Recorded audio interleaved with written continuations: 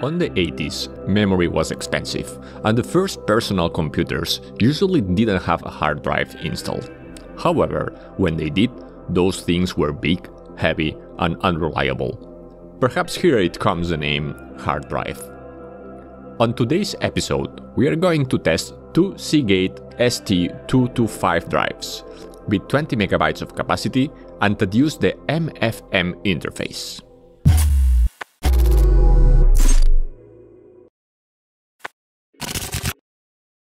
MFM, or Modified Frequency Modulation, is a method of encoding digital data on magnetic media. MFM was used with early hardware, IBM-compatible PCs and Amiga PCs. It was also used on 3.5-inch and 3.25-inch floppy disks, as well as hard disks up to 5 megabits per second. One of the characteristics of the interface is that the disk used two cables to be connected to the controller, one for the data and another to control the position of the heads. This system was based on the floppy drives, but later interfaces like IDE or SCSI were built with the controller already integrated in the drive, so the double interface was not required anymore. The Seagate ST-225 was the best-selling hard drive of all time. A 20 megabyte drive capable of a 5 megabit per second speed and 65 milliseconds of seek time. It was not only the most common, but the one that lived the longest. A fantastic entry-level drive at a low price, reasonable performance, and very reliable. Released in 1984, perhaps this was the drive that changed the game and made hard drives an essential component for our personal computers. These two drives have been on my storage for more than 15 years, so at this point I'm not sure if they work or what they contain. Another issue is how to test them. They require a specific ISA controller, and modern computers are totally out of the game. So for testing them, I'm going to use my old 386 computer. If you want to know more about this computer, make sure to check out the restoration I did last year. But back to the drives. Something that I find fascinating from these devices is that when they turn on, it seems like a jet engine starting.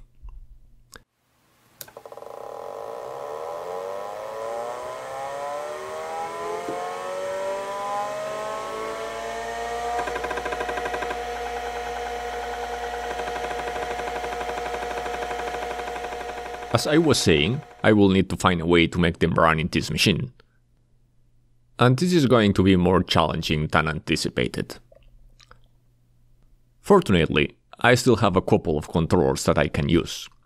But as you may suppose, from here to making them run is not going to be that easy.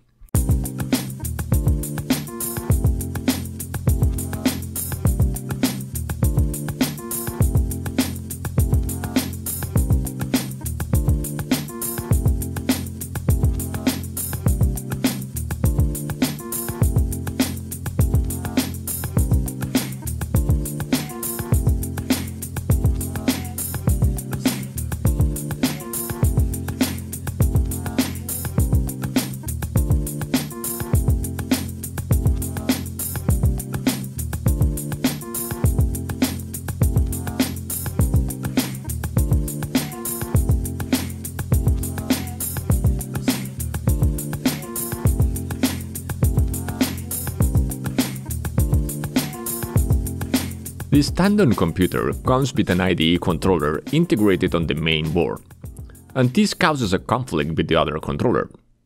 Ideally, I would need to disable this controller so the MFM takes control, but this can't be done via BIOS. It must be done changing some jumpers on the board, and unfortunately, I don't know which ones. After some research, I haven't been able to find this documentation, and the manuals don't go that deep. I got stuck here for a few hours, trying different BIOS setups and changing the driver's jumpers unsuccessfully. I really thought that I would need to find a different machine, but then I tried something different. What I did is disconnect the current disk interface from the motherboard and then restart the machine. As you can see, the BIOS does not detect any drive install, and this was a bad sign that either the controller was not working or the drive not detected. Then I decided to boot from a floppy anyway, and when typing C, I got this surprise.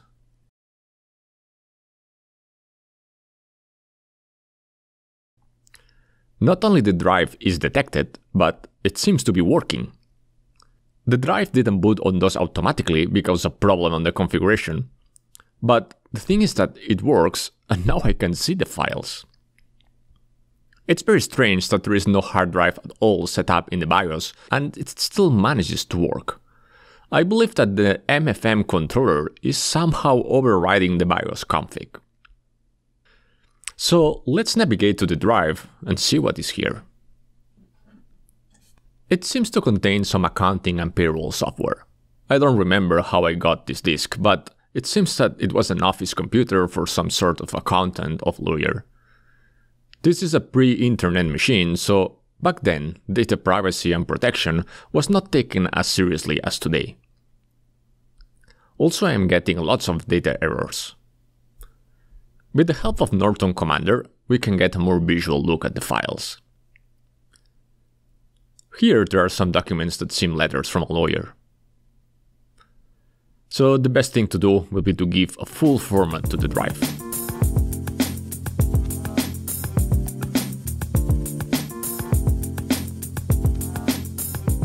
There are no bad sectors as the label indicates, but the format seems to be finding even more.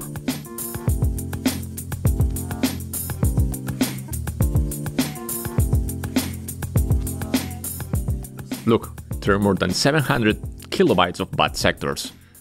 Pretty bad for today's standards, but acceptable if we consider this is a 35-year-old drive with probably thousands of hours of operation.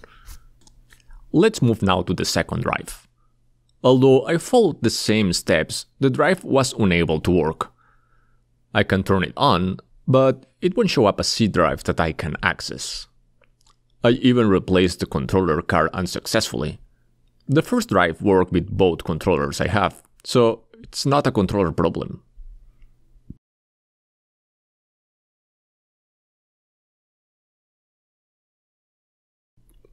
Then I thought that perhaps the drive was not formatted, so I tried to run the fdisk utility, which returned an invalid drive error. That could indicate that the drive could just be dead, or that it may need a low-level format. A low-level format actually does a physical format. It lays down tracks and sectors. Also, different controllers might be incompatible with the low-level format required from a different controller. And as I don't know the precedence of this disk, it will be worth a try. To do it, I will use the DOS tool debug. I am not going to explain in detail this tool, but just to say that I can run the controller utility from here, going to the right address.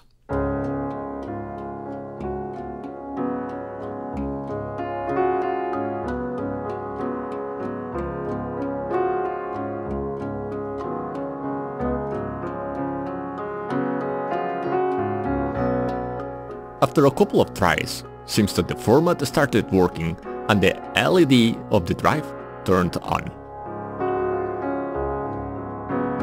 Once the format is complete, I will run the fdisk again, and bingo, now it works. Now I just have to create a partition and format the drive as usual.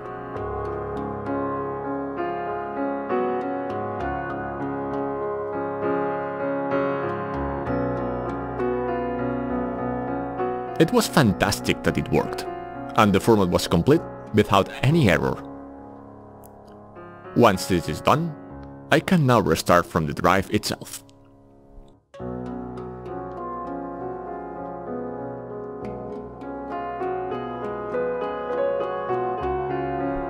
And here we are, working like new. To finalize, I just want to copy a file to see how the speed performs. Check out how long a 1.4 file will take to copy itself in the disk.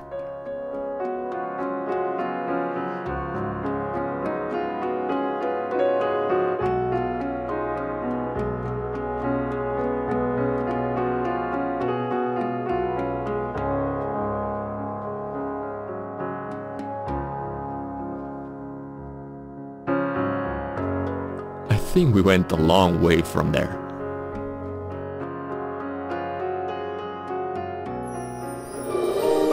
Well, this is it for now. I'm happy to have resurrected these old drives that are indeed a piece of history in computing. The high tech of an era, the first affordable, reliable, and popular hard drives. Thanks for watching and see you next time.